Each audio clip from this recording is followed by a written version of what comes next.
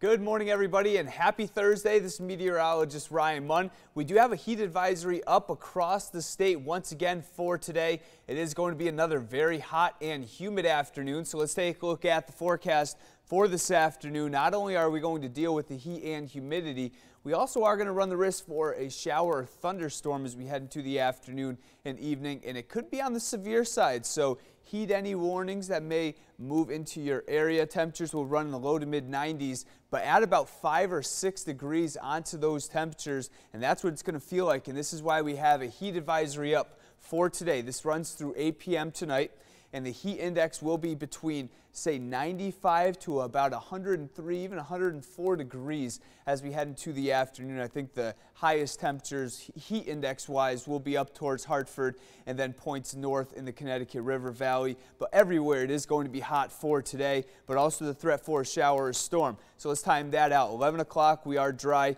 12 o'clock we're looking good. It's not until about 1 p.m. that we are going to see the threat for a shower, maybe a thunderstorm off towards western Connecticut, and then this just slowly progresses off towards the east throughout the afternoon. 2, 3 o'clock we could be dealing with some severe storms across the state, and then 4 or 5 o'clock we're still looking at some showers and the thunderstorm, but I do think it starts to wind down a bit as we head into say 5, 6 p.m. across the state, and then we dry out for the most part tonight, but warm and humid. Temperatures will run in the lower 70s. Once again, look at your 8-day forecast. Hot, but not as humid as we head into the day tomorrow. Lots of sunshine. And then this weekend, we're going to see temperatures in the mid and upper 90s. I think Sunday, there is an outside chance that a few towns may hit triple digits. We could see near 100 degrees for the actual air temperature for the day on Sunday, and you add in a little bit of humidity onto that, we're talking 100 to 105 is what it's going to feel like on Sunday.